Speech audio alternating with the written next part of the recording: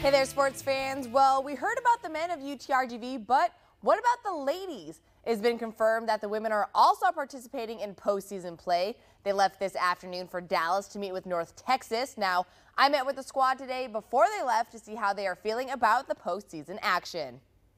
As the season slowly comes to an end, every athlete asks, what's next? For the UTRGV women's basketball team, that answer is the Women's Basketball Invitational. Super excited. I'm glad we got another chance to play and play some more. I'm super excited. We get another chance to, go at it with some girls, so couldn't be more happy, couldn't be more blessed. The Vaqueros have a quick turnaround after a double overtime loss to New Mexico State in Las Vegas. Lane Lord and company are headed to Dallas. I'm hoping we're going to have a lot of fans, I know a couple of my teammates, family will probably be there, supporting us, so it's pretty awesome. It's a good opportunity, honestly, because, we can have some fans travel down, and my family lives in Houston and Dallas, so some of them will come down as well, so we always love a crowd. But this postseason play is a little bit more important than most.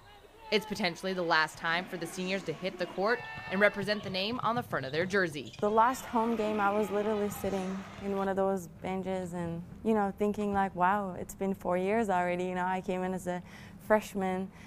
I guess time flies, and I was really sad, but if we keep winning the tournament, I'm pretty sure we're going to host one of the games, so I'm looking forward to that. It's exciting to see how we can pull those games out and just keep pushing towards wins. It's all or nothing. This is one of my last moments as a senior playing for a great coach, great coaches. So I'm just going to give it up my all.